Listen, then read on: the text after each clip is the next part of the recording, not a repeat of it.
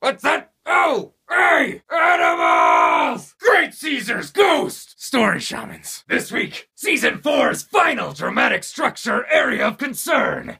Deviation. How's Season 4 deviate in a way that's different from the other Deviation seasons? 2 and 6. Season 4 deviates with a shake-up. How does it shake things up? Two main ways. Changing the circumstances and upping the ante. A change of circumstances is exactly what it sounds like. Whatever circumstances you had for Seasons 1, 2, and 3, that whole first era, change them. We see this on the OC. The primary change of circumstances is our main characters have all graduated from high school. They're all now embroiled in their post-high school lives. Summer's going to college, Seth is waiting to hear from Rizzy for his late admission, and Ryan's working in a bar, spiraling into depression. These circumstances are also changed from the previous era by the fact that everyone deals differently with Marissa's death, which occurred at the end of Season 3. This isn't just the new post-high school circumstance, it's the new post-Marissa circumstance. Shaking it up. What if you want to shake things up in a different way? The Vampire Diaries is a high school show, but they didn't want to leave the high school setting behind quite yet, so they changed the circumstances in a different way. In Season 4, our main character Elena becomes a vampire. She spent the first 3 seasons as a human. Now, she's vampired up. How about her and Stefan? They're over. Dunskies. Damon, their romance is now in full swing. Those circumstances, shaking up. The other common way to shake things up is to up the ante. By this, we mean to make the stakes of the story that much more dire, that much bigger, that much harder and intense. From a character point of view, they've got to invest more. They've got to have more to lose. In Grey's Anatomy Season 4, our characters went from being surgical interns to full-on residents, in charge of their own interns. They moved up a level, and now things are that much harder and more daunting. Supernatural Season 4 ups the ante by introducing angels to the story. Looks a lot like Fairy World, guys, and tasking the Winchesters with preventing the escape of the devil himself. For 2 catch-em-as-you-can monster hunters, that's a big jump in stakes. They went from 2 guys hunting down urban legends to straight-up superheroes.